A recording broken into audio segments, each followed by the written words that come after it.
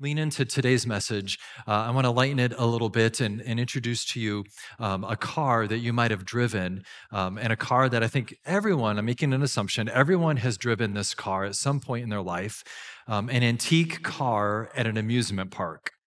It was at a time in your life where you didn't have your license yet. You were young and little, and you just had this immense freedom when you got to drive this car. You buckled in, you were in the front, not in the back or in a car seat anymore. You got to be in the front, and you relegated your mom or your dad, especially your sibling, you kicked them in the back because you were going to drive and you were just going to have a blast. And so you buckled in, you mashed the gas pedal, and you went a blistering 5 miles an hour on this first road trip you've ever taken. And as you're driving, you notice there's a path in front of the car, and you do your best to follow the path. It curves to the left, and you turn the wheel to the left. It curves to the right, and you turn the wheel a little bit to the right, and you're doing great. You feel like a Formula One race car driver on this path. It's just awesome, and you're just so excited. And then in the middle of driving the car, something happens, and you hear a bam. You're like, where did that come from? And the steering wheel's jerked out of your hands, and you're like, what is going on? And so you get the steering wheel right, you get back on the path, and it goes off to a different direction, and bam, it happens again. And the steering wheel seems like it has a mind of its own. And you're looking at this like, what am I doing wrong? I'm driving well. And you're looking around, and finally you figure it out. You see ahead of the car in the middle of the path, you see that there's this metal track right down the middle. And no matter what you do, this car is going to follow that metal track. And you try to fight it, you buck against it, and it turns to the left, and the car's going left. You want it to go right. You want to go off-roading. It's not going to let you do that. And finally, you just give up and resign yourself to say, well, why should I even drive? What's the purpose anymore? The car's going to go where it's going to go. That metal track, I can't fight against it. The only fun you can have now at this point is to mash the gas pedal and go fast enough to hit the car ahead of you. And that's about the only fun you can create out of this whole experience. But you were so deflated. You were so sad because you thought you had it under control. You thought you were on this adventure, only to have this bam happen and realize there's a pattern, there's a track, there's something predetermined already that's there that you are trying to fight against, and you're just not winning. I want to use that metaphor. I want to use that image as this journey of our mental and emotional well-being. Because there are thoughts, there are phrases, there are soundtracks that we have that we say to ourselves over and over and over again. We have a soundtrack for our career, for our family, for our neighbors, for people around us, for ourselves. And if these soundtracks, if these loops that we play in our minds, if they're good and they're healthy, they lead to creativity and hope, and you can see Jesus in anything. But if these soundtracks are broken, if they're awful and bad, they're going to stifle the work of the Spirit inside of you. They're going to push you down. They're going to hold you back because of the way you're thinking. And if these paths continue to be broken, it can lead to some pretty bad places. Some of the common thoughts that people have are the fears that haunt us. A few weeks ago, when Pastor Popovits talked about the what ifs, it's those what ifs that we constantly replay in our heads, that loop that holds us back. It's the regret that says, my last job was so much better than this one, and you are filled with regret, wishing you could turn back time and go back to the way it was. Or there's the loop of blame, where you say, everything's my fault. I'm such an awful person. I can't believe this is my fault again. Or resignation, where you just say, this is how things are going to be. Nothing's ever going to change, and it's going to be like this forever. And you play that loop over and over and over again. Or you say to yourself, I'm not enough, or I'm too stupid for this, or this is just impossible. I'll never be able to overcome this. All of those soundtracks, all of those loops, they play in our minds whether we realize it or not. And when we can realize it, we can do something about that. Because those loops affect the results we see in life. They affect God's work in and through us. Not only that, is it hard to bring those loops out in the forefront and realize, oh yeah, I'm thinking about dread right now, or I'm thinking about how I'm not good enough anymore. What we do is then we just confirm that, and we look at everything around us, and it confirms the loop that we have in our mind. So for example, if you think you're the most unorganized person in the world, You think that even though you planned a meal for the whole week, you went grocery shopping ahead of time, you planned a party that weekend, you got everything all set. So you organized all that, but the moment you're late 3 minutes to a meeting, that loop comes back and says, yep, you're not good enough, you don't measure up, and you're the most unorganized person ever. Those thoughts, those loops affect our emotional well-being. And God gives us hope to deal with those thoughts. Look with me in Romans chapter 12. In verse 2, he says this. He says, do not conform to the pattern of this world. Don't conform to those soundtracks. Don't conform to those loops that you're playing over and over and over in your mind that are broken, that are unhealthy. But be transformed. So what does that look like? Be transformed by the renewing of your what? Renewing of your mind. He says our mind and our thoughts are so important. Transform, renew your mind, and think new thoughts, think new soundtracks, new loops in your mind. Then you'll be able to attest and approve what God's will is, his good, pleasing, and perfect will. So God is showing us in his word that the thoughts we think about ourselves, the thoughts we think about others are so very important to be aware of so that we can deal with those and test them and see if they're true. And if they're healthy and good, to keep saying those things. But if they're broken and unhealthy, to get rid of them and have new thoughts come in. Sometimes we can do this work by having a family member speak into us and speak truth to us. Sometimes it's a friend who says, why are you thinking that way? You're so much better than that. Jesus is doing so much more work in you than you can ever imagine. Sometimes it takes those people in our lives that we listen to say, yeah, you're right. That's a broken soundtrack. I need to adjust that. Sometimes we need professionals. Sometimes we need more help than what just our family and friends can give us. And that's what's part of this series is all about. Because experts tell us that 1 in 5 adults wrestle with mental illness. And that children, that mental illness, 50% of all chronic cases start when they're 14 years old. And because of the stigma and because of all the barriers, they wait about 10 or 15 years before they even begin to deal with those issues. And at Gloria Dei, we want to close that gap. In the state of Texas, there are experts who say in Texas, we are third in need when you compare that to the rest of the nation. So our need in Texas is third across the nation, but yet 50th in services and access to address that need. And when I came across that, there was this holy discontent to say, we have got to close the gap on that. We need to help people address those issues, and we need to provide services so that there are more access to those services so people can address those issues. So what would it look like, Gloria Dei, if you dream with me? What would it look like if we could tackle those issues in the name of Jesus? What if we could help people see Jesus' redemptive work in their lives in the midst of their thoughts and their feelings as they journey through life? What if we could bring Jesus to these problems and these issues and these struggles so that other people can help others through those same issues? What if you could have a trusted resource that you could point your family members to, or your community or your neighbors, that you can say, you know what, I see that you're struggling. This is a great resource. They will definitely give you the hope and help you work these things out. What if there was a way that we could validate someone's mental health journey and have them reach a point just like Patricia and Michael Kemmer to be able to see how God is using that to walk alongside others and children and adults?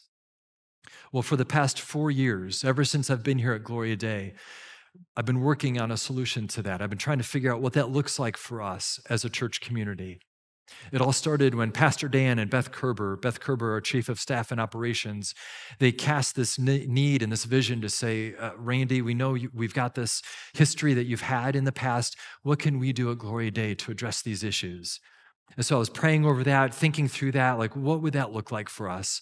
And on a Sunday morning in the common area after church, someone came up to me as we were greeting everyone, and they came up to me and they said, Randy. And I said, Richard.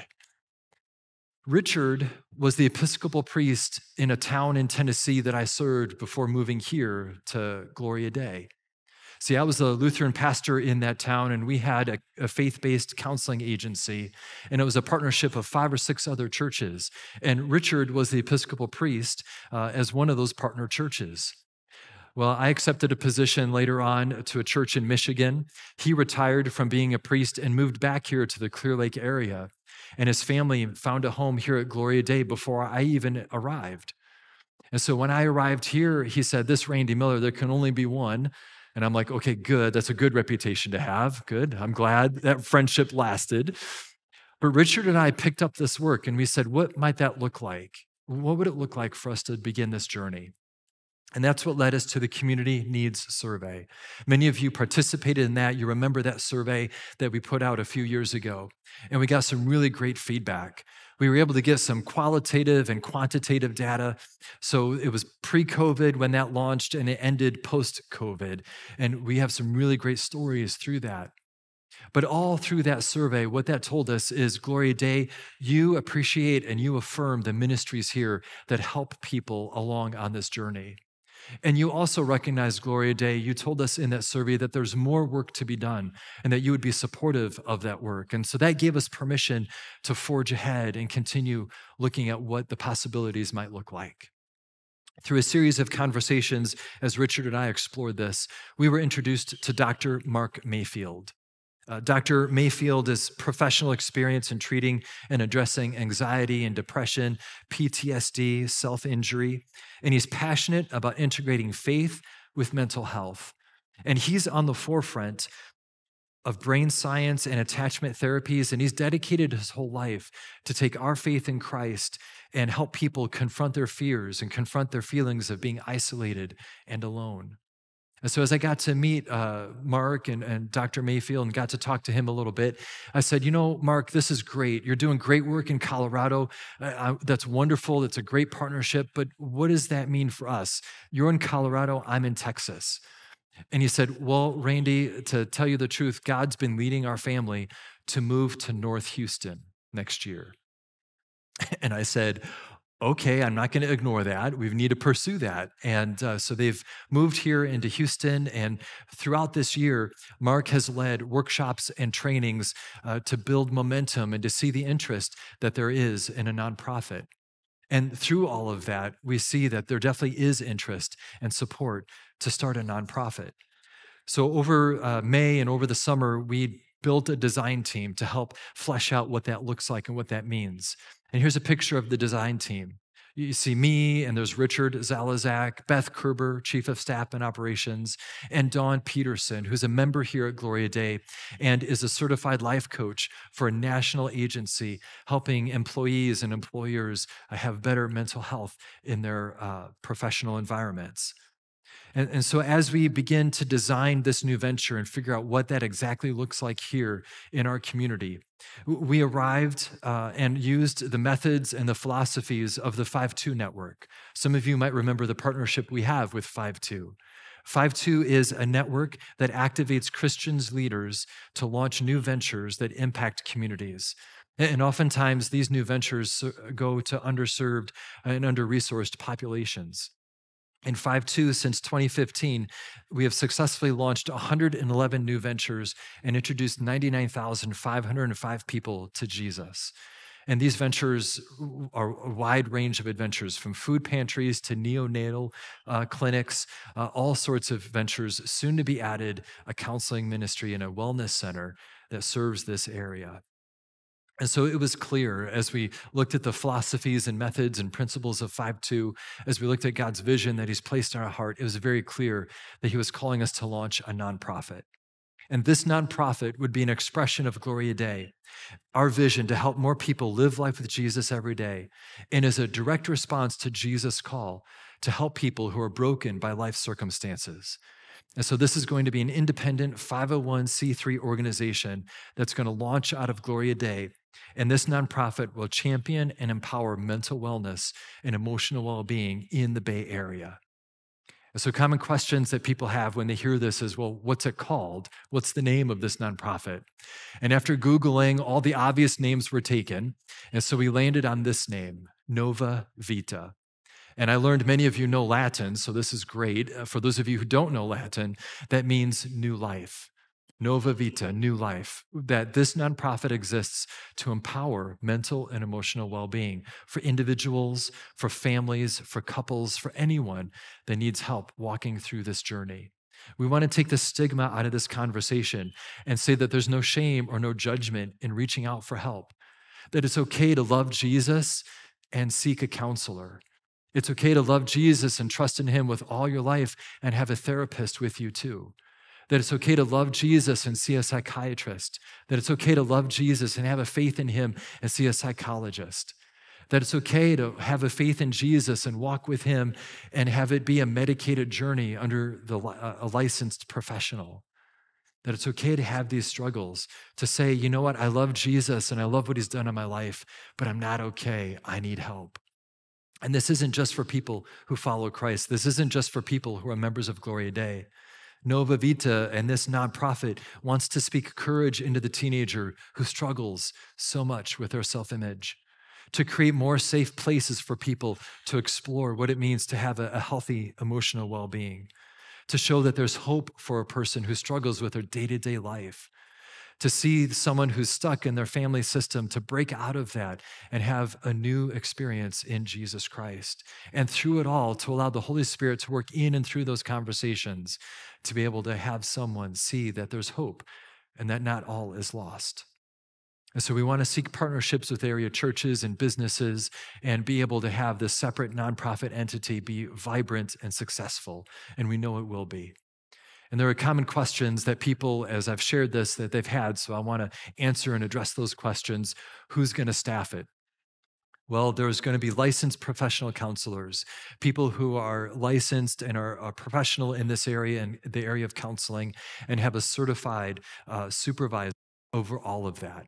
And I would ask for your prayers about that, because once we bring on the clinical supervisor, then we're out of the gates, and watch out. It'll just be on the road. And in addition to that, having licensed professional counselors, having interns serve, be able to get their hours as well and speak into them and be able to launch them out into our community to be hopeful. And also have our counselors of a variety of backgrounds so they can address the variety of backgrounds and nationalities that are represented in our congregation and in our community. One question I've had someone ask me is, does that mean, Pastor Randy, you're going to be on staff over there? And I said, no, I want you to dispel that rumor. I don't have the skills or the tools or the desire to do that. I love being a pastor at Gloria Dei. I love serving you. And I love that this nonprofit is happening so that it's another community partner launched out of Gloria Dei to address these needs in our area. Another question I've had is, where's the money going to come from for this? And that's a loop I always I rejected that loop, that scarcity mindset of where's the money going to come from. I've always believed that where there's vision and a team and a model, that God will provide the resources to move forward. And that certainly has been the case here. Because of your courageous generosity and because of your sacrificial giving, we're able to start this up and launch this month. Because you've given, whether it's to the MMF fund or to benevolence or to missions, because of our benevolence and missions giving, a portion of that is going to this effort. The Endowment Fund Committee supports this effort and has provided funds for that as well. And a private individual anonymously gave $25,000 to get this going. So because of all of that, we're able to get started, form those partnerships, and begin addressing those needs in the name of Jesus in our area. And this is so much bigger than just a counseling center. We see this as a wellness resource where there's a virtual library that people can access 24/7 and receive the skills and the tools that they need for the struggles that they have. We see workshops and trainings for businesses and schools in our area. We also see that there would be a fund to help offset the cost for those who can't afford counseling but truly need it. Back in my Tennessee days with Richard and the other pastors in that area, there was someone who just made a transformation in their life. But one day they showed up to the counselor and all they had was cookies that they baked. That was the best they could offer. And we honored that and we said, you're doing so great, keep it up, we're cheering you on. And all of the other partnerships made up the difference.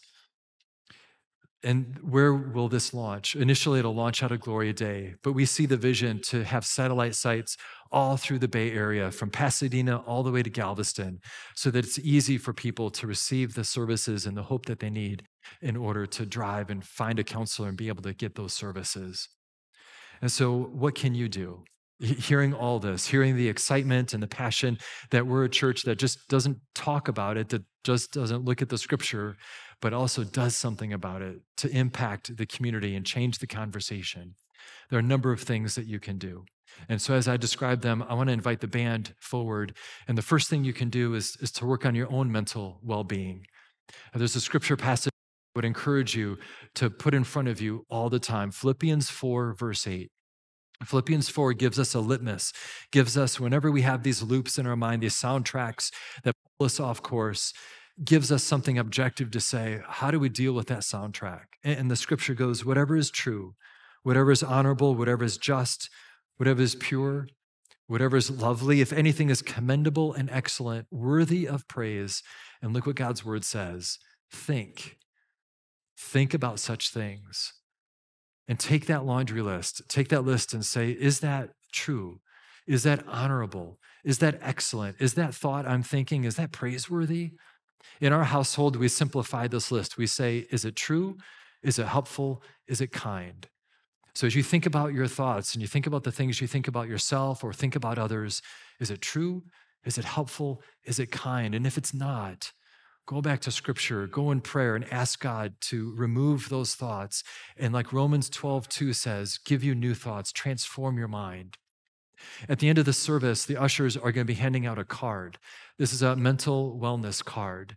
On the back of this card, there are local community efforts, including Nova Vita, that you can call if you're struggling. If you know someone else who's struggling, you could give that card or give that resource to them. And I would encourage you to use that card as a moment of prayer, to pray about this effort, to pray for those who struggle with these issues. And the last encouragement I would give to you is to sit with Jesus, is to sit with him and consider what he does in your life, in the lives of those around you, to change and transform your thinking and your living. There's a story of two sisters who hosted Jesus. Can you imagine hosting Jesus in your home? All the prep work, all the preparations you'd have to do so that everything was set for Jesus, your Lord and your Savior. And there's Mary sitting with Jesus having a conversation, and there's Martha doing everything, serving them, refilling their drinks, getting the appetizers out of the oven, serving those up, and Martha gets ticked off. She gets mad. You can hear the cupboards banging. You could hear just all of that going on. And Martha finally has had it. And she yells out and she says to Jesus, Jesus, don't you care? I'm doing all this work and Mary's doing nothing. See, Martha had a loop for Mary. Martha had a soundtrack for Mary, that Mary was supposed to be the one to help her do all the chores, do all the dishes with her. And Jesus responds, Martha, Mary has chosen what's better. You are anxious. You are worried about so many things, but what Mary has chosen will not be taken away from her. That story from Luke chapter 10, I want to encourage you with, to sit with Jesus, to take your worries, your anxieties, your fears, whenever you don't measure up, whenever you're frustrated someone else doesn't measure up, to take them to Jesus, because that will never be taken away from you. He is our hope. He gives us purpose. He gives us meaning. He gives us a future. And he is exactly what our community needs to deal with these issues so that they can live a fully alive life in Jesus Christ. In his name, amen.